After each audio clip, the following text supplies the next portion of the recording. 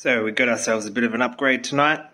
Got ourselves some new honeycomb pedals and the all-encompassing InMotion fat bottom seat.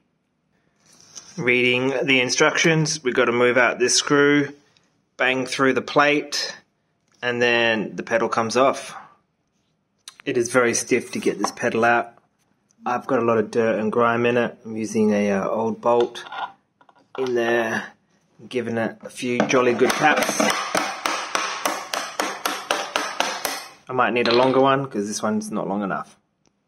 After inspection, this is a flat shanked plate that the grub screw was just hitting in on the side. Would have thought this grub screw would need a flat end on it, so it sits on the flat end of this. Interesting. Well, the reason it's got the flat edge on it is because the actual hanger has a flat edge. Oh, that all makes sense, I guess.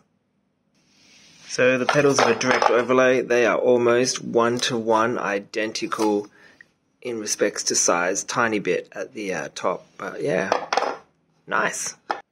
Installing these pedal hangers should be pretty simple. I'll screw this in just so it's sitting flush.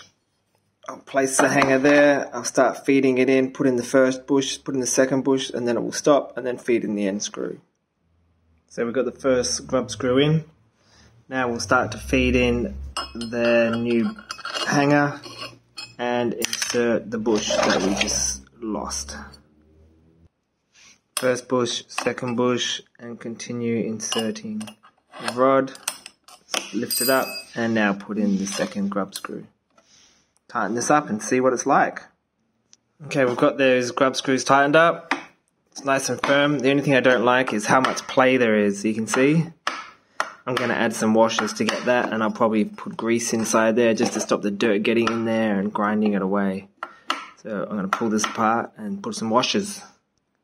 Quick look in my garage. I found some washers. That's the original shim it comes with. So I think one washer would be enough. Let's get these installed. Ended up going with two of my washers, different thicknesses, and their one. And that's got a lot less movement. Pretty happy with that. Let's check it out up vertically. It does look very, very nice.